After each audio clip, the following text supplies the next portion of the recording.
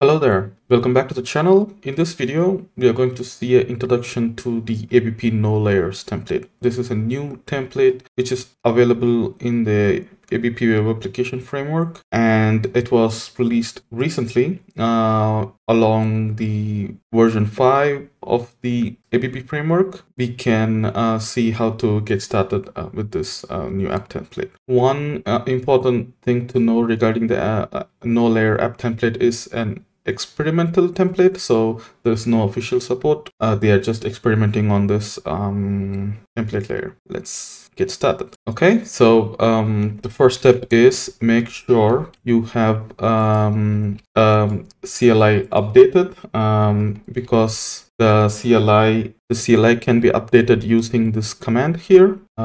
This is a normal .NET command. Make sure you have .NET installed and then ABP CLI installed. And if you are installing the CLI, that's perfectly fine. But if you already have a old version of the CLI, just update the CLI. And once you have a latest version of the CLI installed, then you can run this ABP command with the template name app-nolayers. Just copy this, and then you can go and paste it in your terminal. And right now I'm just mentioning my app name as acme.bookstore. This is a default example name available in ABP, and then press enter. You will see that the version and the template name. So you can see the version of my CLI is 5.1.3, and the template it shows is app no layers. Let's go and see what's inside this template. Okay, so you can see the project here, and you only see one project inside this folder. So maybe I will zoom a little bit. Okay, now we have one project which is acme.bookstore. Because there is no layer, we have removed all the domain-driven design principles, because the normal ABP application will follow the domain-driven principle and then have a contract project and an entity framework core project. But in this no layer application, there is all those projects are removed and then replaced with folders. So there are some folders missing because you don't need them. It's only needed in the domain-driven design. This is like creating a file new .NET Core application. So in the data, you have migration classes. In entities, you have empty entities because there is nothing comes. It's a proper empty application. Localization has basic localization for the inbuilt modules, and migration its default migration is SQL Server, but you can easily change that. Object mapping is for AutoMapper, and there is an empty default page available, and the services are empty, and then the basic JavaScript files are available in the www.root lib. You can come and check the package.json. Here you have the basic theme of MVC, and this is where all the things are configured. So this is the module, and you can see it uses all the core modules, and they have properly commented what are the framework project modules, and then these are the account project modules, and then this is the identity module, audit logging, permission, tenant management, and feature management, and settings management. So what you're going to get is you're going to get all the features of the default ABP application, but instead of layering it in 5 or 6 projects, you're just getting one project, and in this one project it has only one module, and that module kind of loads all the predefined modules, and then it will make it work for you. So there are basic configurations. If you are familiar with ABP, these things looks familiar because we do the same thing in the domain-driven design projects as well. We configure multi-tenancy, we configure URLs.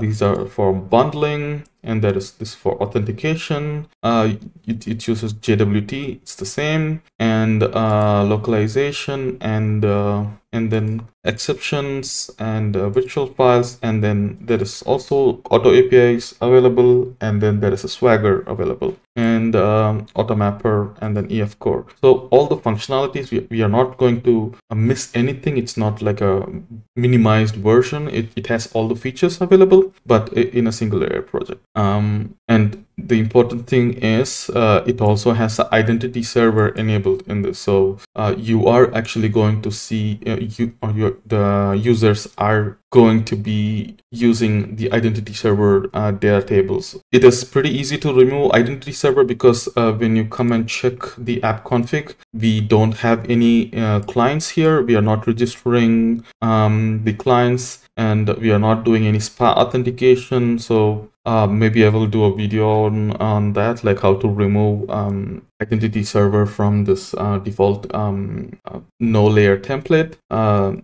Maybe give a comment in the video to let me know that you will be interested in it.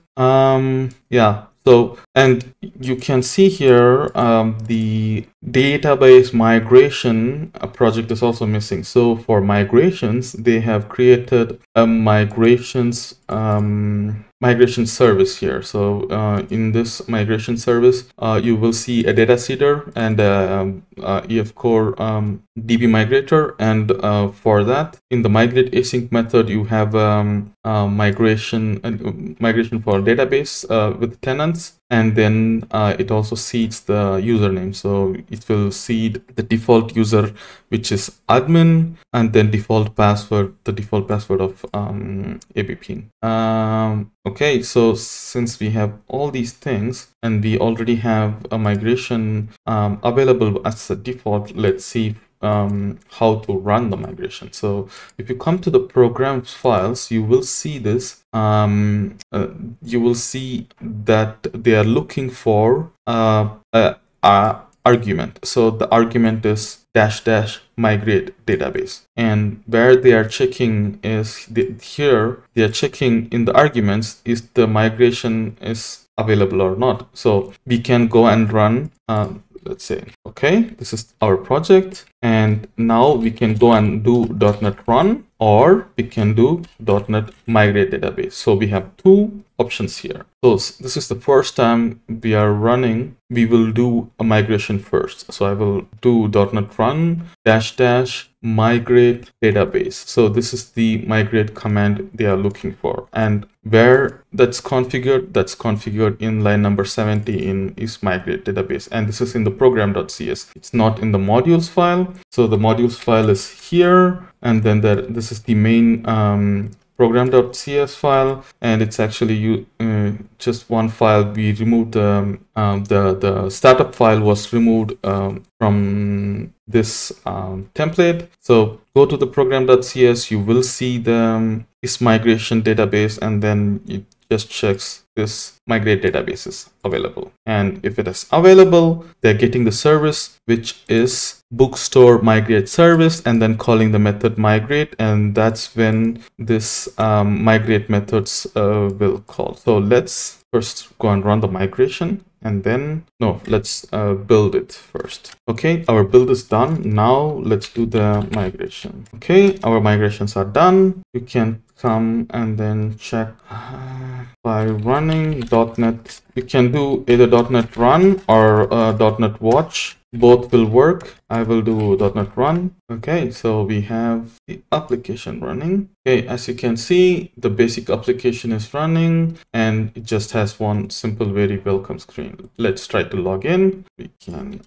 okay, we logged in. We have the administration roles page, users page, and tenant management page, and then the settings page. All the pages are working. You have a profile. Profile is working, and if you want to go and check out the APIs, your Swagger is working. So almost all the functionalities are there, and from this you can keep developing your application, since there is identity server already inbuilt, you can actually use this as a API endpoint or a API for your for your I don't know, your Angular app or your React app, but these you have to do the seeding manually by yourself. So there is no infrastructure provided for you here, because you can come and see there is only auth server and self URL, and auth server is actually just pointing to itself.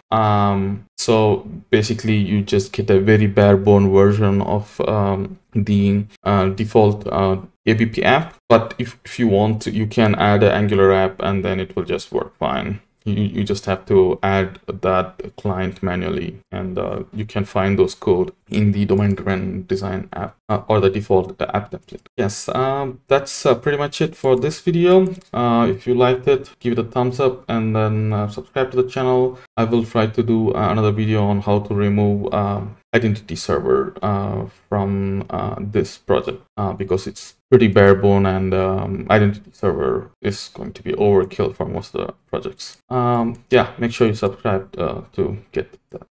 I will see you soon in another video. Bye bye.